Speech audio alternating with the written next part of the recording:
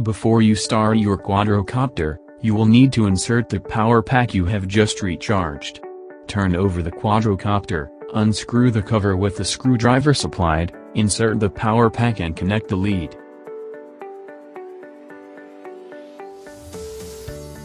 Subsequently, do not forget to attach the cover firmly with the screw.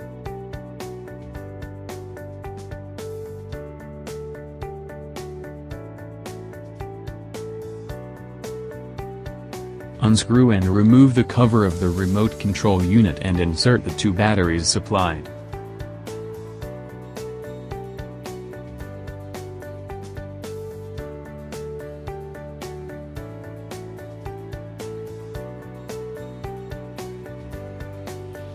Then screw the cover on firmly again with the screw.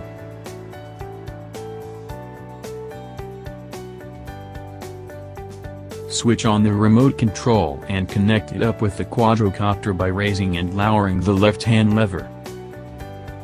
The rotors are started by pressing the button in the bottom left corner of your remote control. We wish you an enjoyable flight.